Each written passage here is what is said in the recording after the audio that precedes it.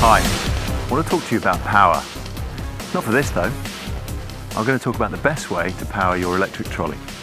Now there are two ways to power an electric trolley. Firstly, you have the traditional lead acid battery, and secondly, there's the more up-to-date lithium version. Now the perception is that lithium is much more expensive, but in fact, it offers far better value. A lithium battery will last a lot longer, and in fact, it's guaranteed for 5 years. Not only that, you see how convenient it is. It's dead light.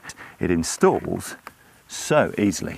You just pop it in, hook it up, and there you go. Now I've taken the golf bag off, I can show you another feature of the smaller lithium battery. I'll just unplug it, and you'll see that when I collapse the trolley and fold it up, the lithium battery stays exactly where it is. Now also, when you get home, you'll find that the lithium battery can be charged in less than 5 hours, which is another good reason for choosing lithium.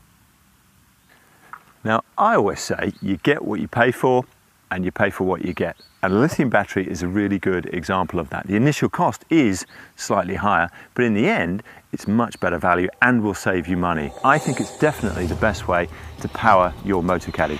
If you want more information, visit your nearest stockist, or of course, check us out at motorcaddy.com.